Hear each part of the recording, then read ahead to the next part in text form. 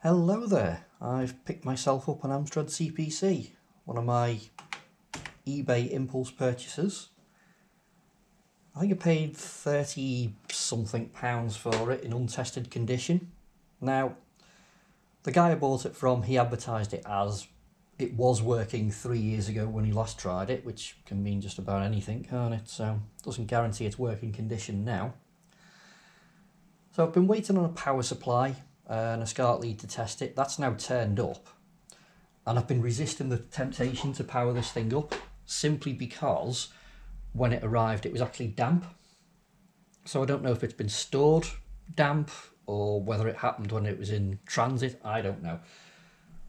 But to avoid any possible damage, I don't want to simply just put power to it and hope for the best. I think the safest thing to do is to go inside it, check for any signs of corrosion, if necessary clean that up, and then we can risk powering it on. So I'm going to play it safe, I think. So I have had a little look inside it, and it was quite grubby inside. So I think take the motherboard out, clean it up, make sure all the pins in the sockets are making good contact. That'll be my first job. The overall condition of this thing is really nice. There's no marks or scratches on it. It's a little bit dirty, but it's not too bad. I've seen considerably worse. Just wants a bit of a clean. One thing I have noticed is the tape counter won't reset. Button seems jammed, but counter itself is running, so it's not the end of the world if that doesn't work correctly, but it'd be nice to see if I can fix it. So yeah, let's crack it open and take a look inside.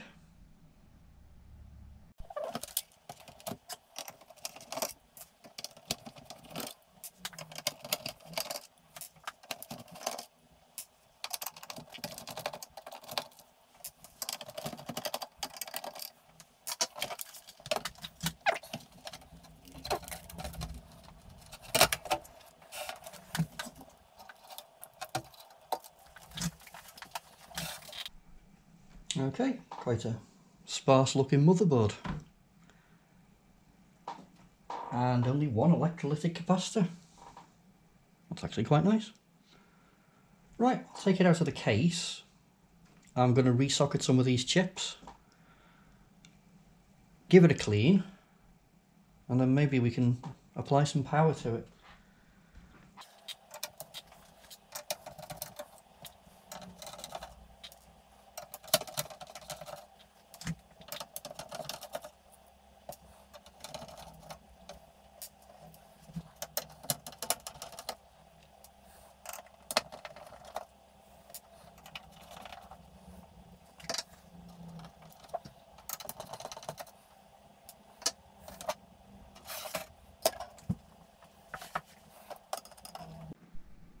And there we have it in all its glory.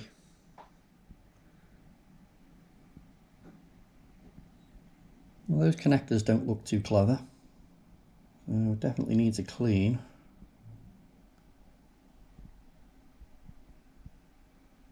Very neatly laid out.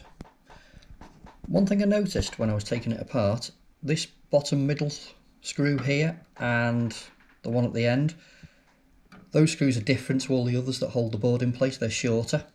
So I don't know if that's consistent throughout all of the range, but on this that was the case. So if you have one of these, just bear that in mind when you put it back together.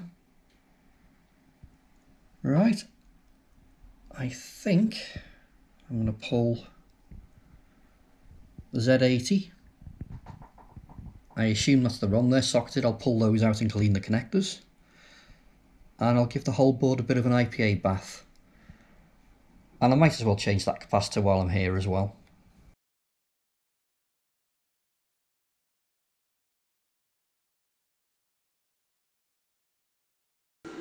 Right, I'll go ahead and get this capacitor changed.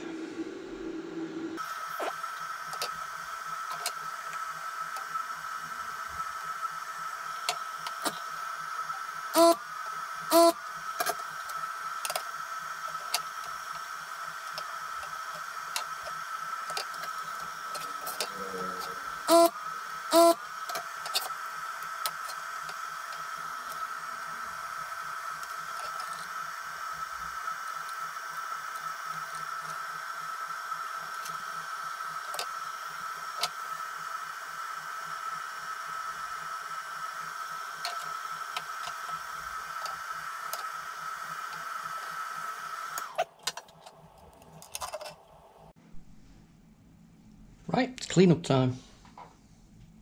Let's get the debris off with a dry brush first.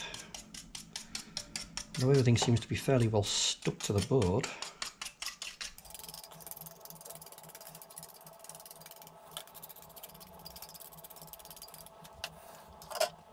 Let's give it a soak.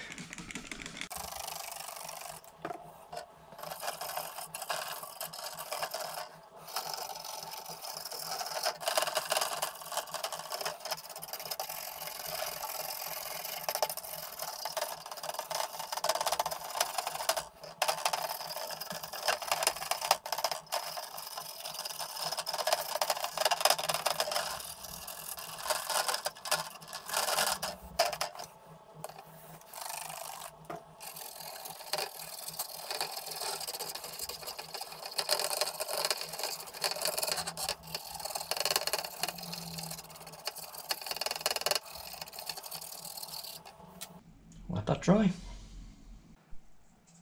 The board's been cleaned and dried, the capacitor's been changed, my chips have been resocketed.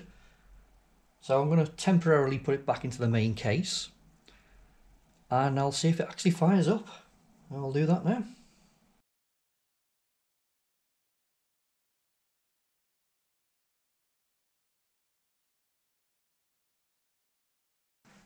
Okay, when I said that these two screws were slightly shorter, it's actually all three on the bottom because I wasn't paying attention.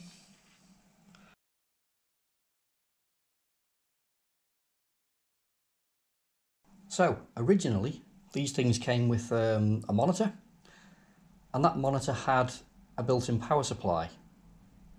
Now I don't have a monitor, so some very clever person who's selling these kits on eBay. So we've got the SCART adapter and a 5-volt switch and power supply, and it wasn't expensive, so this should allow me to hook this up to a standard TV. So let's give it a whirl.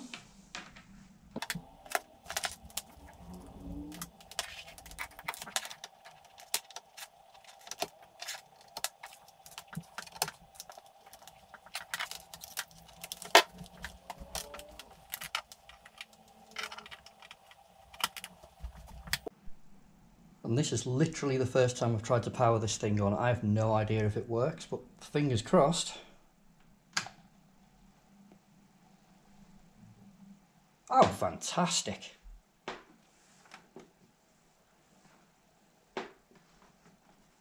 Absolutely fantastic. Keyboard seems responsive.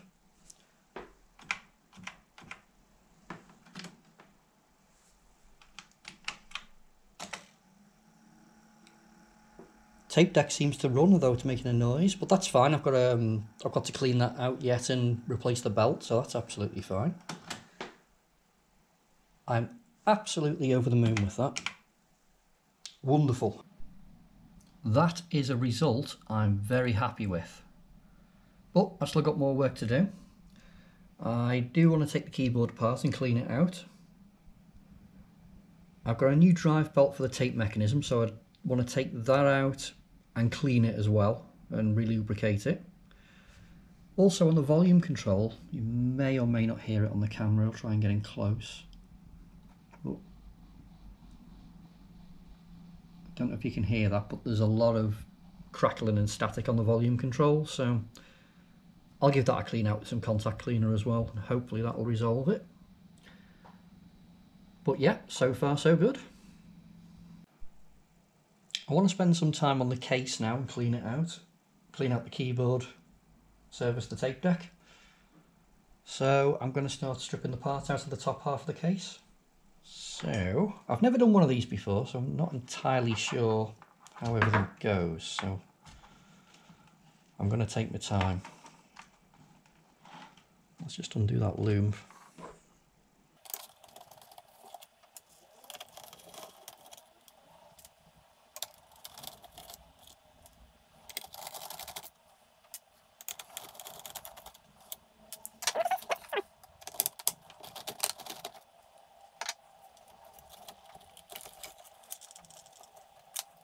Keyboard.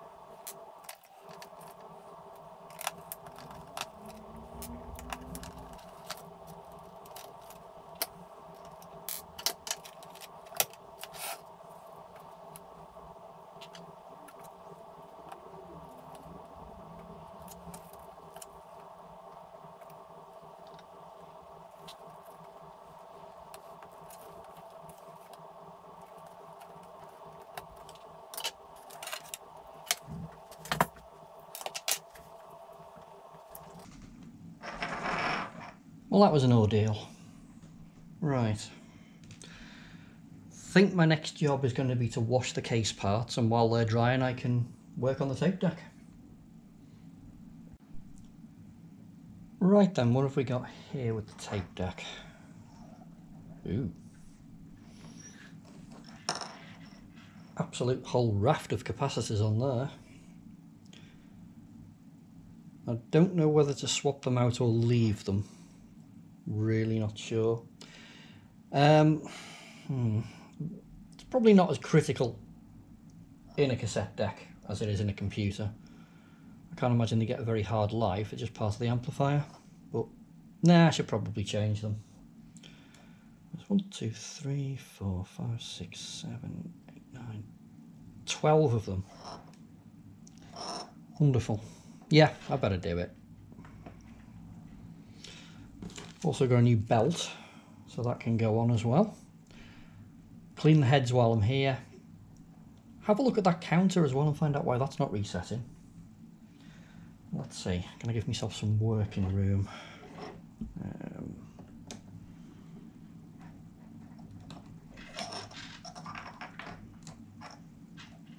Possibly take that out.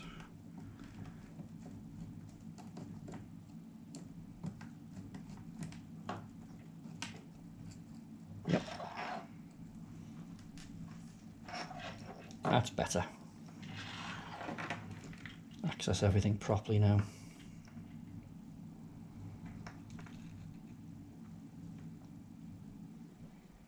Right, start with the belt. Doesn't feel particularly taut. So I'm thinking I take this off.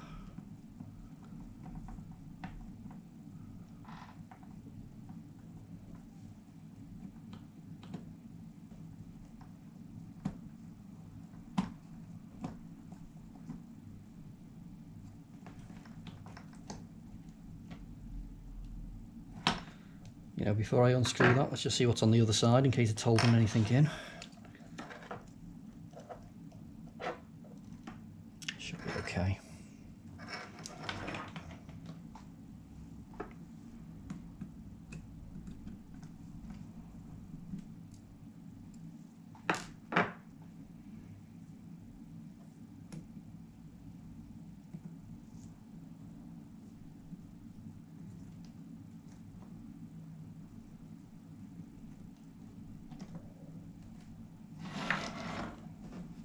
There's the old one.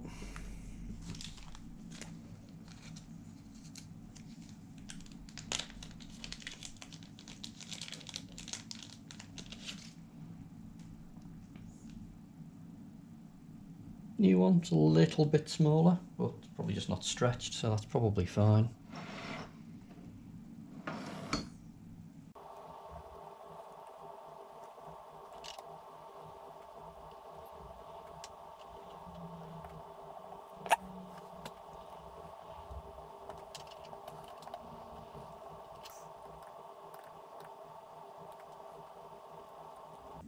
That screw doesn't seem to tighten. Maybe that's just the way it is, or I don't know.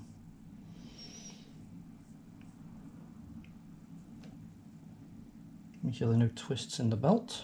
I think we're okay.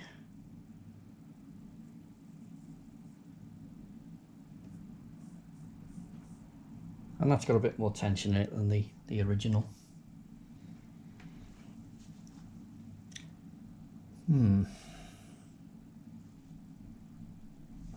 Bottom side seems pretty clean, so I'm not too worried about any dirt there. There doesn't seem to be any. I'm going to get an eye loop and I'm just going to have a look at the values of these capacitors and see if I've got them. And if I have, I might as well change them. Yeah, for the sake of future reliability, I'll just go ahead and change these caps. Now, I've got them all apart from this one, which is a 47 microfarad 50 volt. I've got a 47 microfarad 60 volt. It's quite a bit bigger. So I'm going to try it and hopefully it won't foul anything in the mechanism. I mean, electrically it should be fine, but If not, I can always put the original one back in for now and order a replacement, but, well, let's get going.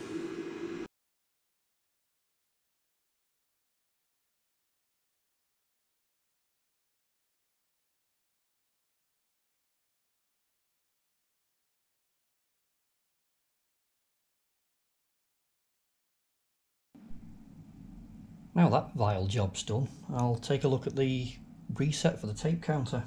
So I'll start by taking it off.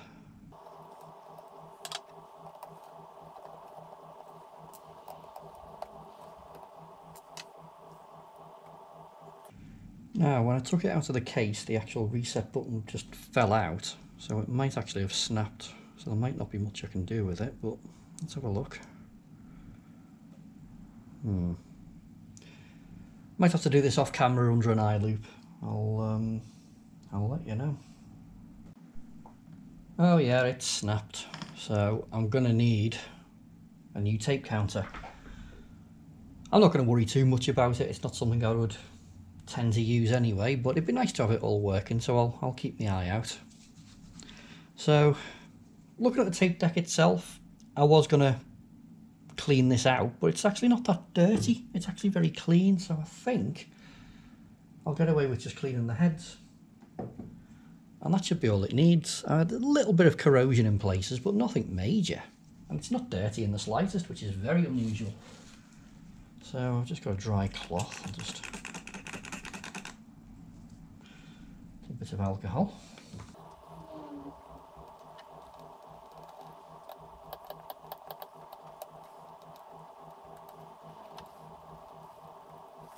And that'll do. Put it back in the case, I suppose. Oh, actually, one thing I want to do first, try and clean up the volume control.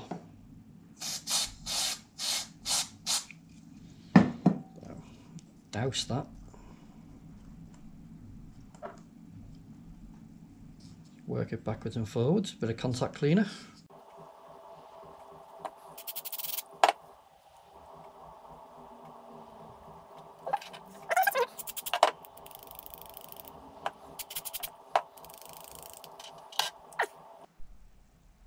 I've reinstalled the cassette mechanism back into the case, and it turns out I'm an idiot. So earlier on I said I was changing the capacitors on this and I had a 47 microfarad at 50 volts. No, I don't. Absolutely not. What I do, if I have a service manual for a computer, and I do for this one, is I will go through and I'll just recheck any capacitor values that I've changed against that service manual and just make sure there's no discrepancies. And that one that I thought was 47 microfarads was actually listed as 0.33. So there's a big discrepancy straight away. So looking again at the original capacitor, I'd completely misread the label. It was 0.47 microfarads. So that was stupid of me, but this is why it pays to check. And if you've got a service manual and you're doing something like this, I would say don't do what I do and make a mistake, but do what I do and recheck your work afterwards. Certainly before you put power to anything, it might just save you a lot of grief later. But anyway, it's done. All the capacitors have been changed, so I can move on. I want to spend a bit of time on the keyboard now. It seems to work absolutely fine. I just want to take it apart, clean the keys, clean all the gunk from between the keys. So I'll do that now. So, never done this before, so I'm looking at it and I'm seeing these little plastic clips, so I'm assuming if I just disengage those, it'll come apart, but we'll see. Gently does it.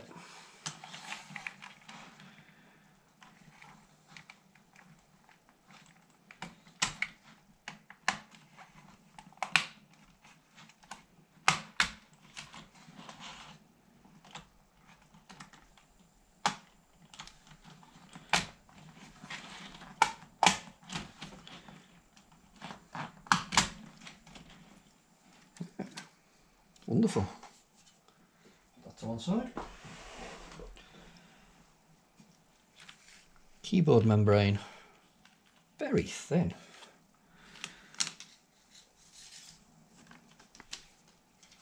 In nice nick, but just needs a little bit of a clean.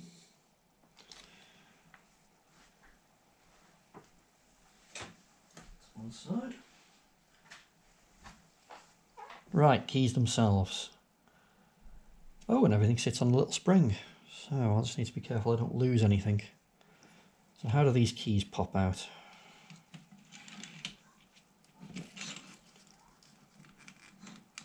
I've got a key puller, but I'm not sure if that's the best method for this. I don't want to break any plastic tabs. So I'm thinking, yeah, I just push the tabs in gently. Key pops right out. No danger of breaking anything. So, just have a couple of containers.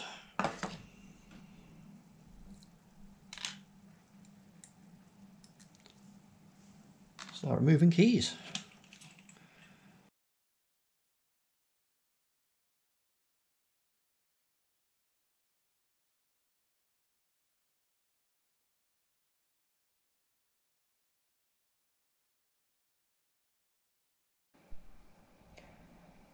Now, the keys, if you can see it, have a little hook there, and one on the other side, and that's what holds it into the case.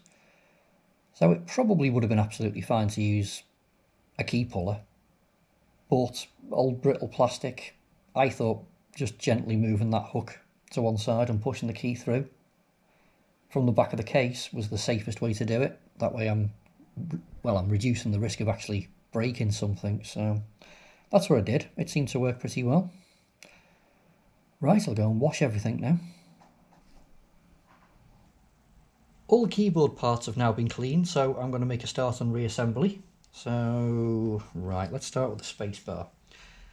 So, some of these keys had these little bars just to support the larger keys. So I'll start with those. So, spacebar had 2 springs.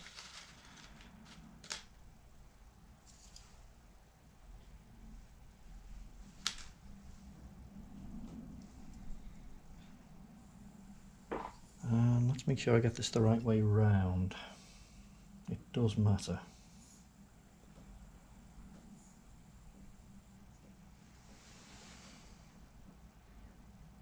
Nope. Probably that way.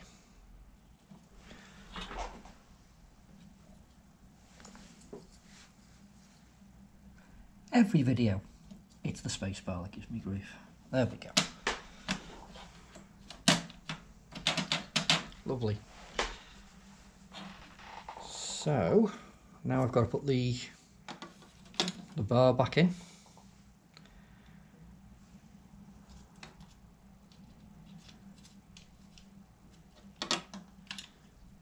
And it should, easy peasy, all clip in one piece like that. So the enter key was the same, but with a smaller bar.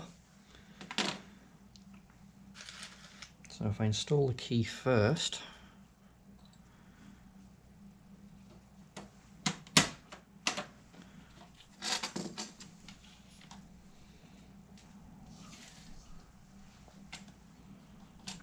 right, best way if I push down here on the board, and this should just snap backwards.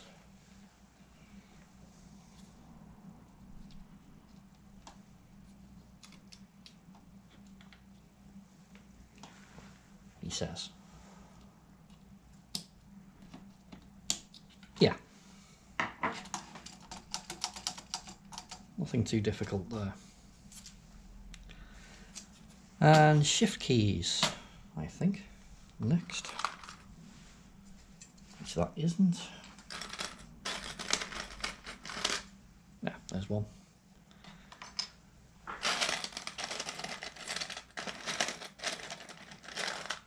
There's the other.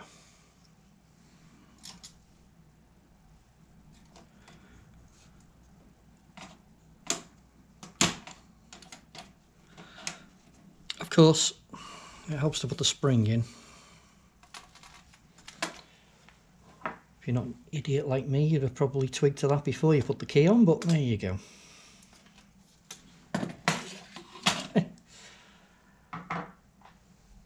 Not a professional, just a hobbyist.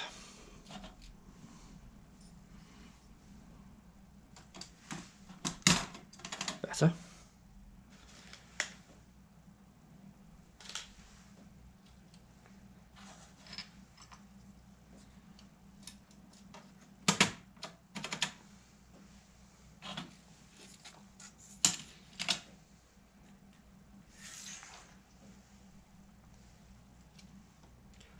Push down.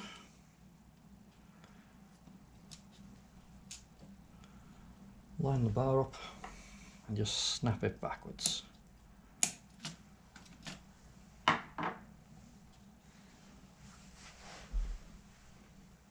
I'll try and do this with one hand while holding the camera so I can show you in a bit more detail.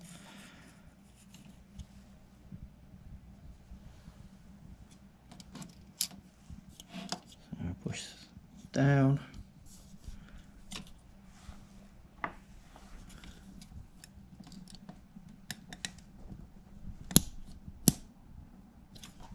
Snap that in. So now I don't need access to the underneath of the keyboard anymore to fit these bars. I'm going to go ahead and put the membrane back in. And this is very fragile.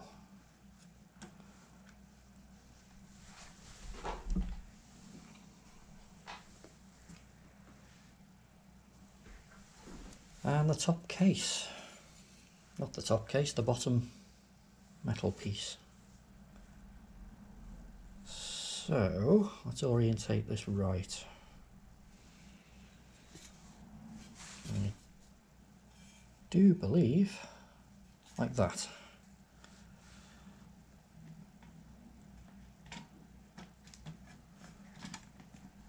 And it should be a case of just popping these little clips back in.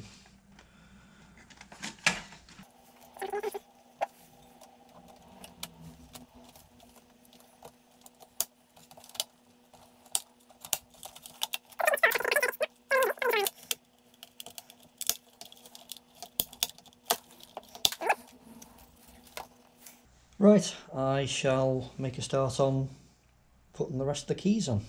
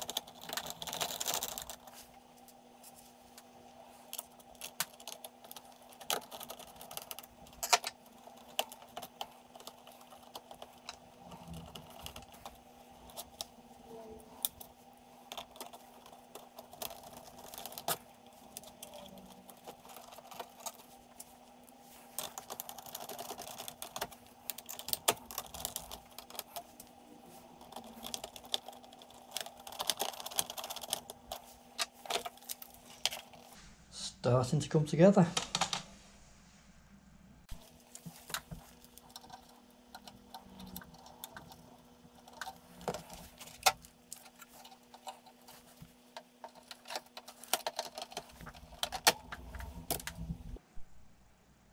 Right, we're all back together. I suppose there's nothing else to do but test it all still works. Yep.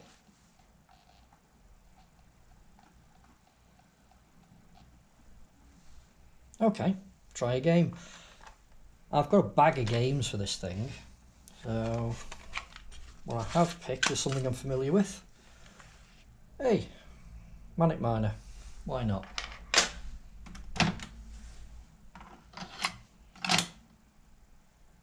So, is it Control small enter, play and any key?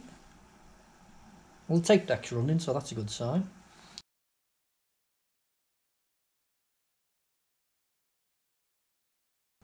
Now, if this was a Spectrum, and don't get me wrong, I love the Spectrum, I think it's an amazing machine, but games never worked first time.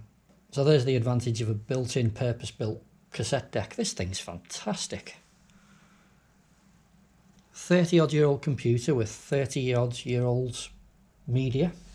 First go. Well, there you have it. One fully functioning Amstrad CPC. Now, I never had one of these when I was a kid, and I don't know anyone who did.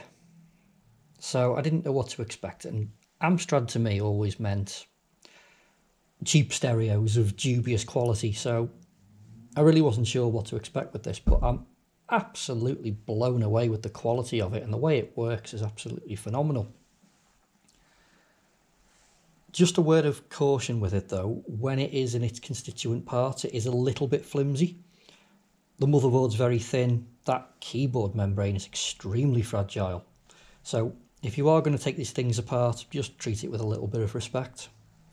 Having said that, when it's together, it's absolutely rock solid and it feels really well made. It's really heavy.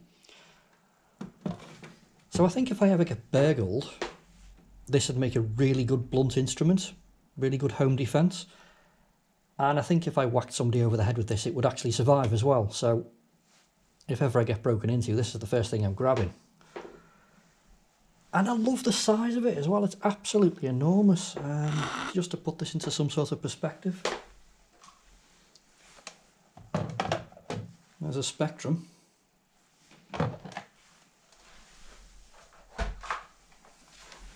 There's a bigger Spectrum.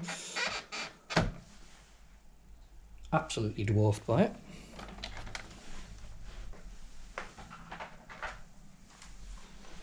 And there's a QL, and I always thought of the QL as being a really long computer, but no, this is bigger. Phenomenal thing. Really impressed with it. Anyway, I'll wrap this up. Thank you very much.